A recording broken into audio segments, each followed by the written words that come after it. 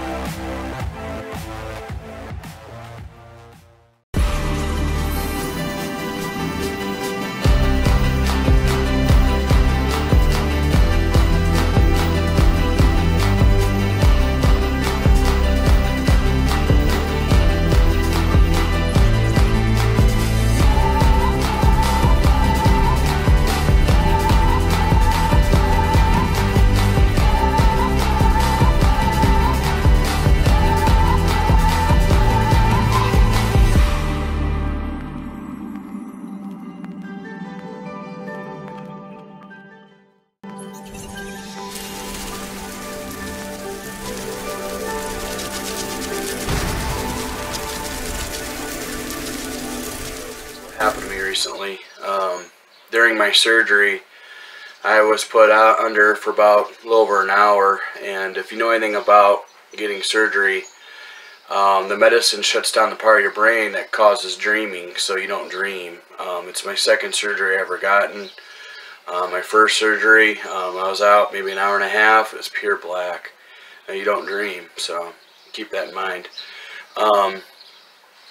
So yeah, they put me under, and after I was put under, I woke up sitting next to Jesus, and Jesus told me that he was proud of me, and it means a lot to me.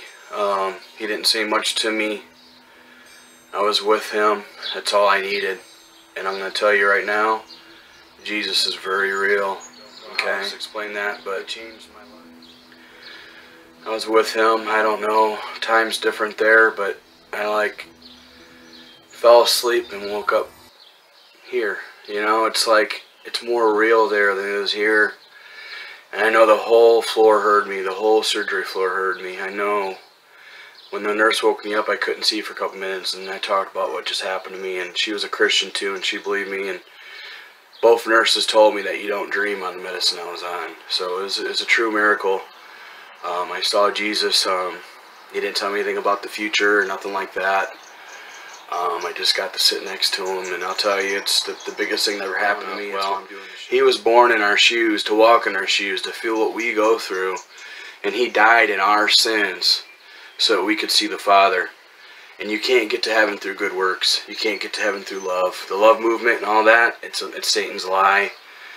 Jesus literally is the only way to heaven, God. And I want people to know about Jesus and God, because nothing's what it seems. It's important to know the God of this world has blinded the minds to the truth, the light of Jesus Christ. That's why most people can't see the truth, they can't understand the truth. You're struggling with Scripture, you're struggling with understanding. You have to understand first, you have to truly believe. The Holy Spirit will make it come to you. You really have to believe, or it's not going to be readable for you, because the God of this world is Lucifer. He's going to blind you to the truth. This is the way it is. I want to talk a little bit about my experience last year. I had surgery. Well, first I want to go back to surgery a few years back. I had surgery on my face, on my tear duct. The anesthesiologist put me under. I was under about an hour. You wake up, you don't remember anything. It turns off that part of your mind. There's no dreaming, there's nothing like that. So fast forward to last spring, I had back surgery. I was out about 45-50 minutes, and I had an experience. And let me tell you, I woke up sitting next to Jesus Christ, and I'm dead serious. I mean, it's not a game, it's not a gimmick. It changed my life. I woke up sitting next to him during my surgery. He's about 16 feet tall in my experience. I was sitting on the left side of him. It was so bright, and all the light was coming from him. It was amazing. You think of all these things that you would ask God if you got a chance to see him, and when you're sitting next to him, you're in so much awe that you can't even think. It's amazing. And I just knew that the world was underneath me. I just knew it. There's a feeling of pride, of accomplishment, of being down here and getting through this. When you're sitting next to Jesus, you don't remember his acts, you don't remember your family, you don't remember his acts of your life, you just know that you're down there. You know, you understand that it's a testing ground, it's a proving ground. It's to make our souls stronger. You kind of get that sense when you're sitting next to him. There's a bigger picture. And when you're sitting with Jesus, you realize that where you're at, wherever I was at with him, is more real than this place. So there's that.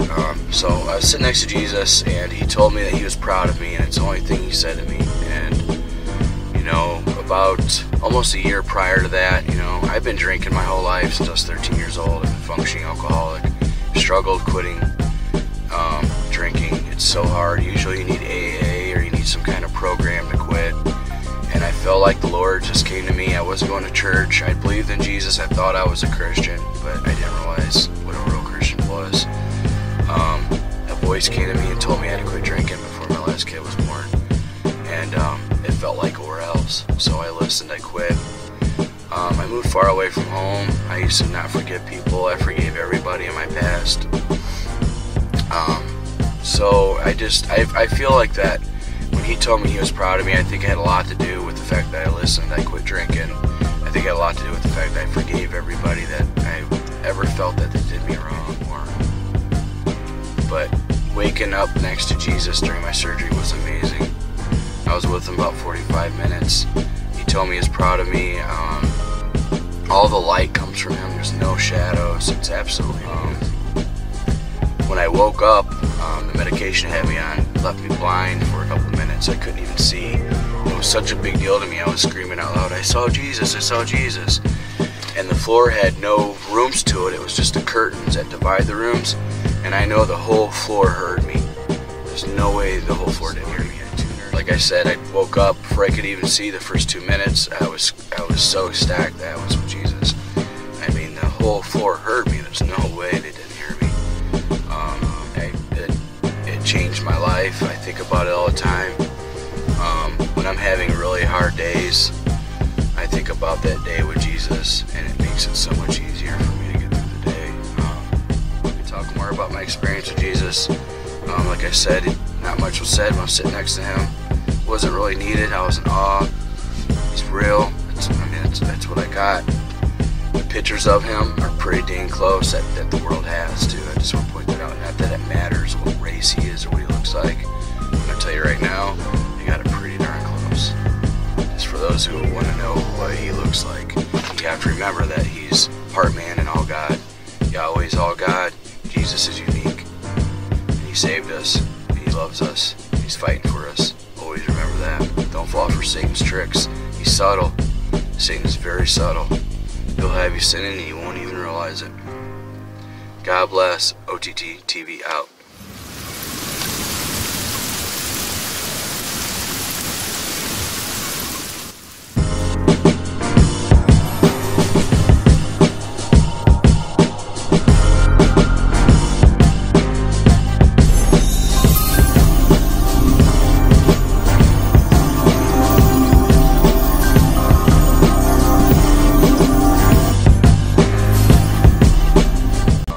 The amazing thing about forgiveness is like you carry that around until you let it go.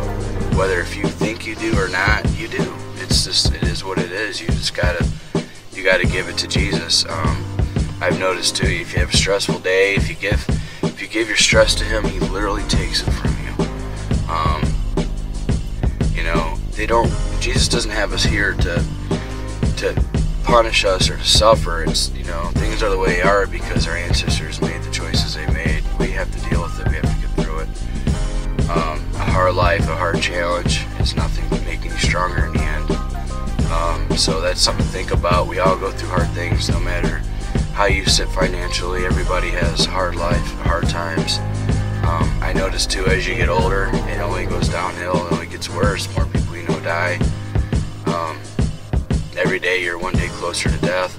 But just be assured that when you die, that you can go to heaven. I mean, there is an afterlife. There really is an afterlife. I can't express that any